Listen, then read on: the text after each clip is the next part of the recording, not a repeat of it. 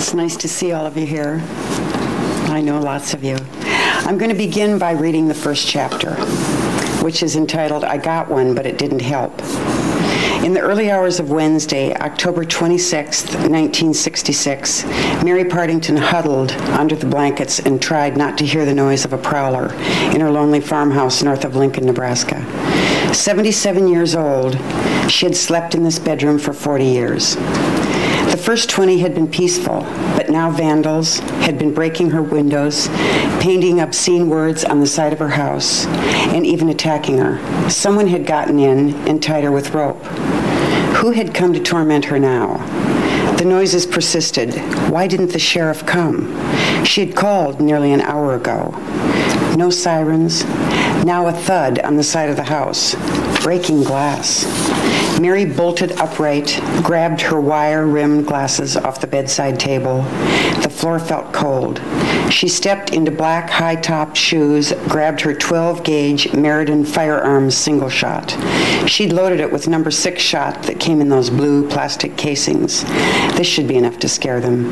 Her flashlight in one hand, shotgun in the other, she crept downstairs. When Mary entered her dark kitchen, she saw the head of a person silhouetted in the large broken pane of the shadowless window. Mary aimed and fired. The figure dropped away. She turned around, believing she'd frightened the intruder away, leaned the shotgun into the corner, and dialed the sheriff's office again. When the sheriff's office heard Mary's first call that morning, the officers assigned to her area were a mile north and 3 miles west of Centerville, Nebraska, a long way from the Partington farmstead on 44th and Superior. The sheriff's department turned to the Lincoln police, even though Mary's place was not yet in the city. The police were familiar enough with Mary's vandalism problems. Breaking and entry had happened again and again. The old woman shouldn't be living alone. Now she was developing into a legend. It wasn't only the harassments. The kids seemed to make it a rite of passage to go out and rile her. Crazy old woman in a house out of the early 1900s. Lincoln police officer Lieutenant Satterwhite, who arrived at Mary's house, first said, I went to the front door because I grew up in the area and had seen Mary many times. At Green's service station, I felt I sort of knew her. Actually, she was well known to all in law enforcement because of the stories and rumors that circulated about her. Mary was nervous and scared like anyone would have been, but she was not hysterical when we arrived. Mary had been victim of dare games and double dare games for years. The dare was simply to sneak up to her house and steal some item, even a shingle, without you hearing her hearing you. The double dare included walking down 44th Street in the dark to Pigman's, a fellow down the road about a mile. With Salt Creek in the vicinity, many of us worried that there would be a drowning out there someday. We sealed off the area because when we arrived, we found a man lying straight back, his feet next to a crack jar he'd apparently stood on to look into the house. Maybe he'd been window peeking. The reason for his being there was silenced when Mary hit him in the face with the gunshot. He had a hole in his right cheek and had died instantly. I remember there was a large full moon the night of the shooting, so the victim would have been well silhouetted in the brightness of the night. Once members of the sheriff's department and Paul Douglas and William Blue from the county attorney's office had arrived, those of us from the police department left.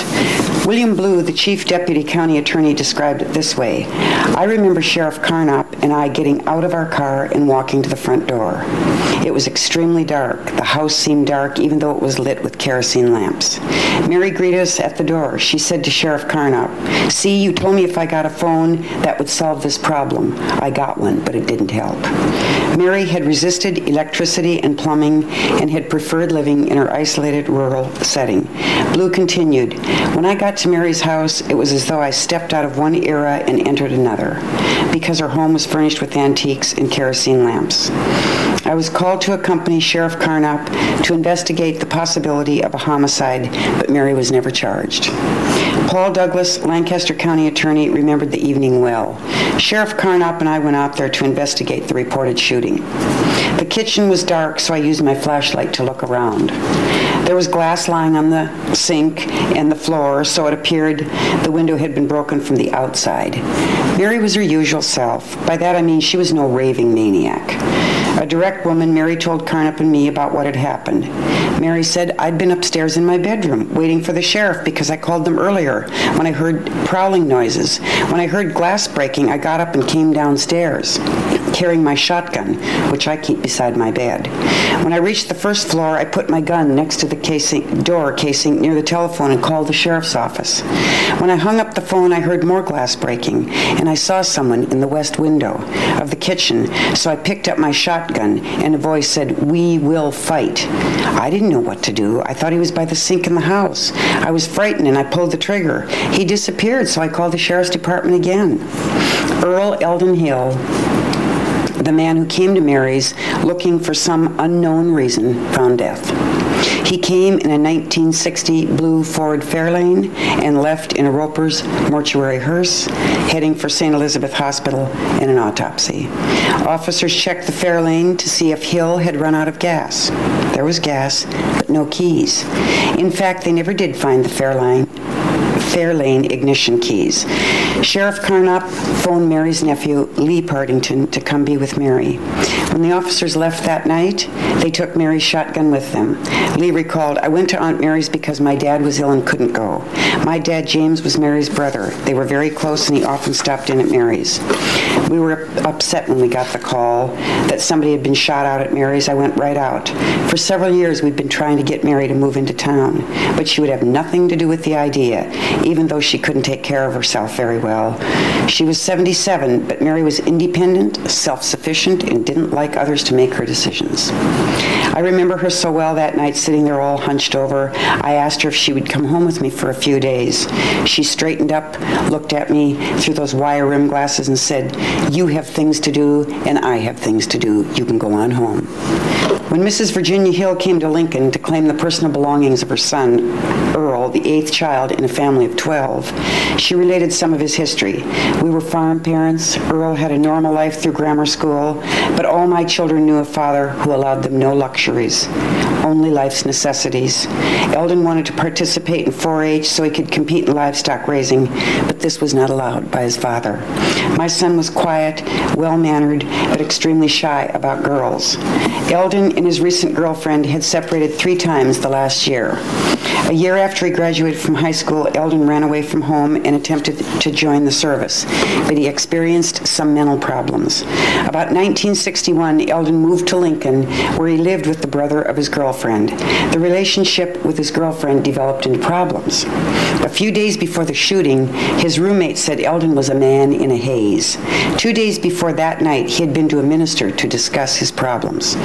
Earl Eldon Hill did work for a Lincoln construction firm, but he had been in and out of St. Elizabeth Medical Center several times. 3 times he had been a mental patient at the state hospital in Clarinda, Iowa. Several days after the death of Hill, Paul Douglas announced that there would be no criminal charges filed in connection with the shotgun slaying of the former Iowa mental patient, Earl Eldon Hill. Douglas said later in an interview, the event was clearly justifiable homicide. The guy was breaking and entering. Mary clearly had the right to defend herself. But the title Bloody Mary now took on new meaning for hundreds of young imaginations. The teasing and taunting continued, and the thrill increased. Mary lived 11 more years on the farm in the firm belief she had the right to live her life as she chose in her home. So what developed this woman into the legend that she was? And that was the quest that my 5th and 6th grade students and I started in 1984. And the way that started was this. A Guide to the Ghosts of Lincoln was published. And I had been on sabbatical writing the other book, Story Teaching, which has never been published, just parts of it. And I came back after the winter holiday, and the kids asked me about those stories. Well, are they true? Which of these stories are true? And they wanted to know especially about Bloody Mary, because some of them had heard stories about Bloody Mary. And I told them that I had read that story about Bloody Mary, and that some of it was true, but most of it wasn't. And they wanted to know how we could find out more about it. And I gave the question right back to them and said, well, how can we find out more about it? And they thought it would be good if we could find anybody who had known her. And I thought that was a great idea. And they then came up with the idea that we make a list of possible relatives. And I knew what her name had been, Mary Partington. And so we went right to the phone book and looked up the Partington family. And so we called Lee and Carol Partington, and they were most gracious and allowed us to come for an interview. And that was a wonderful interview, which started us going. And then we interviewed people who had been neighbors to Mary, especially a farm couple from Davie, Grace and I can't think of his name, Smith, who lived out at Davie, and they came and spent an afternoon with my students, and it was just like a Johnny Carson talk show. My kids had prepared like 20 questions and asked these people these questions, and we taped the whole interview. It was most exciting, because the kids were getting real answers. And their questions were the questions that everybody has. You know, what made her this way? Had she ever been married? Was she really a loner? Was she really a witch? All those kinds of things. And these people clarified for the kids that Mary was certainly not a witch. She was the oldest daughter of a family of 8 children, a very enterprising family, who lived at 44th and Superior. And her father had been a dairy farmer and acquired the land acre by acre. And they built a little dynasty out there with hard work. They were partly Irish Catholic and partly English Anglican. Her father was English. And they were rather to themselves people.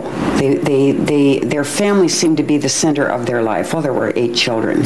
Anyway, they lived south of 44th Street for many years, and then in 1906, when Mary was already 20 years old, they built the mansion. It was called at that time the most modern farmhouse in Lancaster County, because Mr. Partington was so enterprising that he figured out a way to run a siphon system from Salt Creek to the house. So they had indoor plumbing and an upstairs bathroom, you know, at the turn of the century, which was absolutely unheard of. And so they had running water, and they had all the modern conveniences. They traveled to England to acquire the chandeliers, the oak wainscoting that went into the house, and part of the oak stairwell, and some of the leaded glass that they put in the house. Apparently the house was beautiful. The carpets were brilliant red. One of the rooms was a music room. Every Partington child played some musical instrument. They were all educated in the classics. They went to school at Uni Place and graduated from Uni High when Uni High graduated people. Mary didn't graduate from Uni High because they only went to 10th grade when she was in high school. And she must have stayed out of school for a couple of years before she graduated from high school, because she didn't graduate until she was 20. And she graduated at Wesleyan Academy. Well, of course, you know, the choices for women in those days when they graduated from high school was to go out and teach. You went to a normal school and you quickly got an emergency certificate and you became a teacher. And so Mary and her 3 oldest sisters were in schools by the time they were 22 years old, teaching. The first place Mary taught was at a rural school near where Waverly is now. And then the second one was rather near where their home is now. It was within walking distance or carriage distance of the house. Well, time went along, and of course everybody was growing up. Mary was the oldest, and apparently a rather bossy person. The younger people in the family remember that Mary was bossy. Mary has one sister, I believe, who is still alive, Grace, and she would not grant interviews to the children and me. She told us that she wouldn't do that because she wouldn't perpetuate the misery of her sister's life. Well, she did let me come, though, finally to the house one day and showed me all kinds of wonderful pictures, which I just had to have for this book. But she told me I would not be allowed those pictures. She wouldn't give them to me. But she did talk to me for a little while and told me some wonderful stories, especially stories about how it was to be out there in the country and be able to watch the development of Lincoln. They would sit on this great wraparound porch and watch the Burr Building being constructed, watch the Capitol being constructed, watch the fireworks out at what is now Capitol Beach, and of course all the lights from the railroad. That was the main part of their life was that world they lived out, that rural world. Hi. Hi. And so time went along, and Mary went away to teach, and her sisters went away, and then finally the girls wanted to buy a car. And their father said no, they didn't need a car. They didn't need a modern convenience like a car. The carriage would do just fine, the horse and buggy carriage. But Mary and her sisters thought, no, it would be fun if they got a car, which they were just going to sort of tool around in. They weren't going to really drive at places like to their schools. And so the three oldest girls went together and bought a car. And Mary was apparently a really big risk taker because she took jobs all over the country for that period of time. She went to Moorcroft, Wyoming to teach. She went to Ogallala. She went to northern Minnesota in the hinterlands to a place near Lake Winnebegoshish. Can you imagine such a place? And the last part of her journey, she had to go on a ferry. And she took a job that the superintendent told her right away, well, you know, we're glad to have you. I want you to know that the last person had a lot of trouble, and it was mostly over religion, and we had to let her go. And Mary just told him, there won't be any trouble here. And I do have some wonderful stories that I didn't include in this book, I didn't get to include in this book, about Mary's relationship with the family that she lived with that year. But then she wanted to come back to Nebraska and finish her undergraduate degree, which she did. Now, Mary and all of her sisters and brothers walked from the farm to the University of Nebraska, and they all graduated from the university except for her oldest brother, James. And Mary apparently said at one time he got married real young.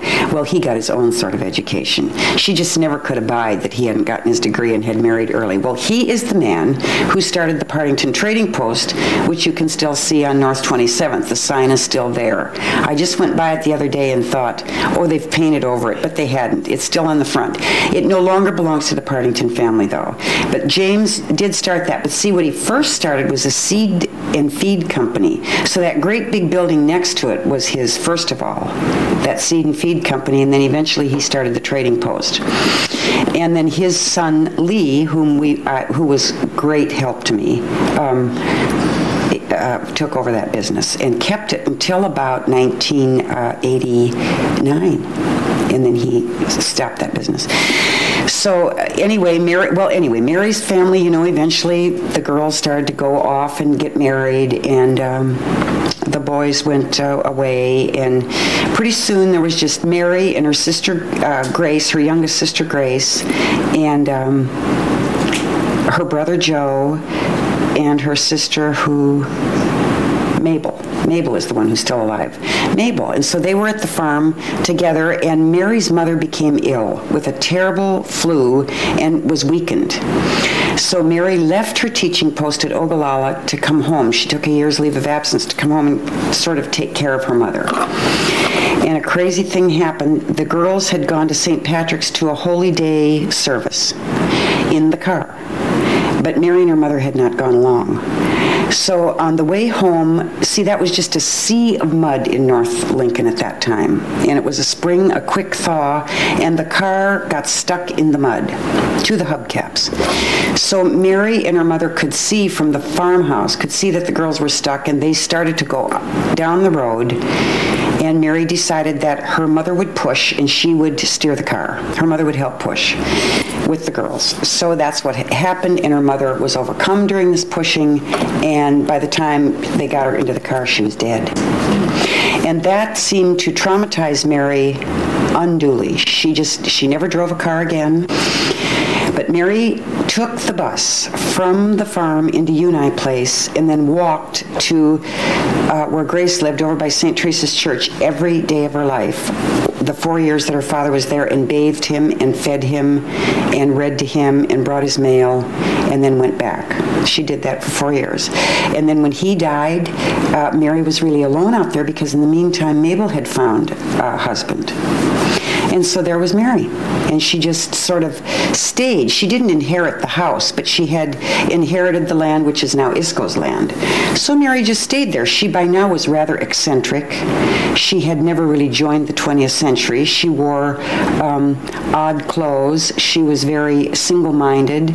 She wore clothes out of the 19th century, sort of long skirts and hats, and she rode this little blue bike that was too little for her, and she was a rather large woman, I hear, and she would tootle off into Lincoln and attend every possible, she'd be here tonight, she would be at every possible function she could get to. She never missed the city-county meetings. She was politically involved in everything. She was just furious when the decision was made to drain the lake that was behind the Partington house because of the Salt Creek Diversion Project, and she got all of her sisters and brothers to come to that meeting and protest that they had to drain the lake. And so she was an extremely active woman. She was a writer, she was a painter, and she wrote unending letters to the editor of the Lincoln papers. Now, when did the trouble start, though? Well, nobody can really zero it in, but apparently it started in the late 50s. And some people who seem to know think that it might have started as a sorority or fraternity rites of passage deal. Go out there. See, one of the things that was really interesting was this man that people call the Pig Man, who lived down the road on North 44th. Now, he had really nothing to do with Mary. This is how he started. There were two brothers in Lincoln in the late 40s who started a garbage pickup. Very enterprising guys, and they had a pickup, and they came around and just picked up garbage, and then they took it out to this land on North 44th, which they rented from Mr. Partington. And then they thought, well, we can get a bunch of pigs to eat the garbage, and we'll become very rich. And that's what they did. They got a large bunch of pigs, and then they had to get somebody to sort of watch over the pigs. And that little place where the pig man lived was kind of north of Mary's, about a half a mile, and there's a dip in the road there that you can, I don't suggest you do it, but you can drive out there, and you get into that dip, and I swear that pig mud is still there. You know, you can drive down there and be stuck up to your hubcaps. That happened to me while I was writing this book. I was going out there at all different times of the day and night so I could get a feeling of this place. And then one time I thought, well, you know, I've never seen the sunset out there. I guess I'll just go out there tonight and watch the sunset. And it was a summer night, and I drove down that road and got stuck in that mire. And then I thought, now what am I going to do? It was quite spooky. The sun was setting, and it's a long ways. I mean, especially when you're out there all by yourself, it's a long ways back down 44th South where there are houses. But I thought, well, I have no choice. I have to go find a phone, and I just hope the police don't come by and find me. They're going to ask me all kinds of questions about what I'm doing out here. But I walked down that road, and finally I came to a yard, and there was a man in the yard. And I said, oh, sir, could you possibly help me? I've really got myself in a terrible fix. And he said, you do? What's the matter? And I said, well, I told him I was working on this book, and I was up at the old Partington homestead, and I was stuck in the mud. And he laughed, and he said, you and I've still got the tow rope and the pickup from pulling hundreds of kids out of there years and years on end. So he came up there and took me out, and then told me some great stories which are included in this book. His children and sons loved Mary. Well, anyway, there seems to be, you know, like two pictures of Mary that emerged as the research continued. One is, of course, of this witch woman who had a herd of fierce guard goats that would attack you, and she would shoot at you and probably kill you and bury you in the backyard. The other is of this absolutely kind woman who loved to visit about her family and who would talk your ear off if you happened to get to know her. Now, I have never met a person who knew Mary who didn't love her. That is the truth. Of all the people I interviewed, anybody who ever knew Mary has really endearing feelings about her. But then there's the other side where people created the myth. It grew. You know, it grew with kids needing some fun. This time of the year was great. The police and sheriff accounts and newspaper accounts of what happened at Mary's in October and November are just long, many, varied. From shooting out all the windows to shooting at Mary. Mary was actually shot in the stomach standing at her upstairs window one time. And that's another really unbelievable story. I'll tell you that in a minute. But it went from that to people daring each other to sneak in the house and steal something. You know, Mary's mother had beautiful china from England, and there was an oak wainscoting, dish plate railing all around the living room, and it was filled with beautiful china. And the kids knew that. They could see in the windows because Mary didn't have many curtains on the windows, and she just had that kerosene lamp, so if they looked in and it was dark out there, they could see what was in there quite plainly. And that was another double dare, and I've met people who own some of that china. And then just to go in the house was a real great thrill. Now, it's hard to come by people who will admit to having gone into the house, but I did meet a few of those. And anyway, this intruder incident that happened, that's the first chapter, is unrelated to all of these kids who went out there to torment Mary. He didn't seem to have a thing to do with the kids. Maybe he'd heard of Bloody Mary, because I think everybody who lived in Lincoln in the 60s and 70s heard about Bloody Mary. I certainly did. In the 70s, the kids at Elliott had me just scared, telling me stories about Bloody Mary. And so I thought I'd drive out there one night, you know, and just see what I could see. But I have to admit, the only time I ever saw the house, I was too frightened to drive close enough to even see it very well. It was eerie. There were no lights out there. It was just eerie. So that's the only time I ever came close to the real house. All the other things are just through pictures. I had to reconstruct everything through pictures and stories people told me. But anyway, kids talked about it and talked about it and talked about it, and I started to collect newspaper articles and stories from parents who had been out there, and then I let it go, as I say, until 1984 when the kids got me interested again. Well, I didn't really set out to write a book. I just set out to help the kids answer their questions. But when the year came to an end, the kids were so involved, they hardly wanted the school year to be over. You know, how will it ever all get finished? It's got to be a whole book everybody can read. We've found out so much. Well, we thought we had found out a lot until the publishers got a hold of it, and then I found out that I had a lot more that I had to go find out. And that primarily is because it's a true story, and many of Mary's relatives are alive. We couldn't take any risks of any fabrication or any assumptions about Mary, her family, or any of those people. I want to tell you about Mary being shot in the stomach, which is an interesting story. We have no idea who shot her, but she was shot, and the police did receive a call that night from the steakhouse out on Cornhusker that a person had been shot out at the Partington farm. And so the sheriffs went out there, and they went up and down the roads and looked into all the ditches with searchlights and everything and found nobody. Well, who was shot was Mary, and she was up in her bedroom. And this is what she did. This illustrates how really tough Mary was.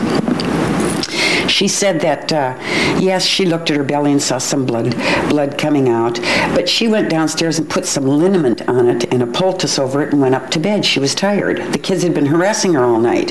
So she went to bed and went to sleep, and she slept through the night. And in the morning, a woman from a trailer park east of Mary's had lost her little dog and was looking for her dog, and she was around Mary's yard calling for this dog. And so Mary came out on the porch to ask this woman what she was doing, and the woman said, well, I'm looking for my little dog, and she was pretty upset having lost the dog, and Mary said, well, you should know what's happened to me. I've been shot in the stomach. So the woman then left and made a phone call and to a relative who came and got Mary. They took Mary to Lincoln General, which was down on South at that time, South and 17th, okay?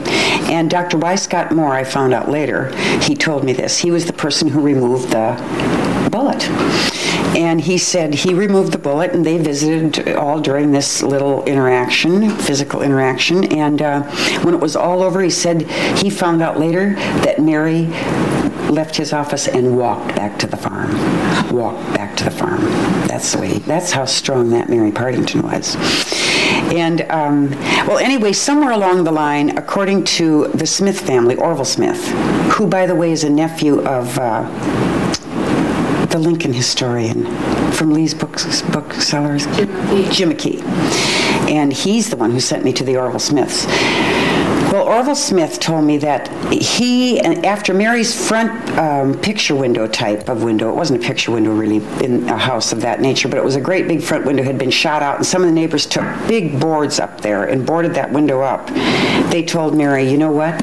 If you're going to stay here, you have to arm yourself. You can't stay here alone anymore. You have no phone. You have no electricity. You can't be out here like this. And so he told me that he and several neighbors taught her to shoot. They took her to the barn, and she was never a very good shot. The family says, well, they didn't know if that exactly was the truth, because Mary, there were always guns out there. In the first place, in early day, the place was alive with rattlesnakes, because it was hay country. And they all knew how to shoot a gun, and that there were guns around there, and Mary might have just activated an old gun that was in one of the sheds, because she had actually shot a rattlesnake when her little sister Grace was like 5 years old to save her sister's life. So Mary wasn't really afraid of things, and many people attest to that they never knew a woman who was so unafraid of things as Mary Partington. She just wasn't afraid of things. So how it started, we don't really actually know. They're just that also remains kind of a mystery. But it did go on until 1977, and then in 1977, Mary's niece, Grace's daughter, talked Mary into moving into Lincoln. She said, you know, you just can't stay out here anymore. And this Grace's niece loved her Aunt Mary, loved her, and she did convince Mary to leave the farm. And so Mary left the farm and went to a rooming house near Vine Street and was only there a short while when she fell and broke her hip. So then she went to Madonna. She was at this point 88 years old. And she did live in Madonna to be 90, and even her death is a story. The nurses out there tell that the morning that she died, she wheeled herself out to breakfast and had a nice breakfast, and then told everybody that she was going to go back to her room and take a little rest. And she wheeled herself back, and she told everybody in the cafeteria she was going to die that day.